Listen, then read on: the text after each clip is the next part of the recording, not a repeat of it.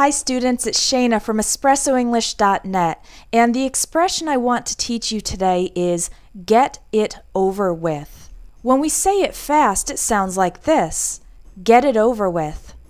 We use this expression when there's a task that's unpleasant, something you don't want to do, but you decide to do it because you want it to be finished and in the past. Here's an example. Let's say you don't like going to the dentist. You find it annoying and uncomfortable. So you delay making a dentist appointment for months and months. But finally, one day you decide to make an appointment for the next day because you say, well, I might as well get it over with.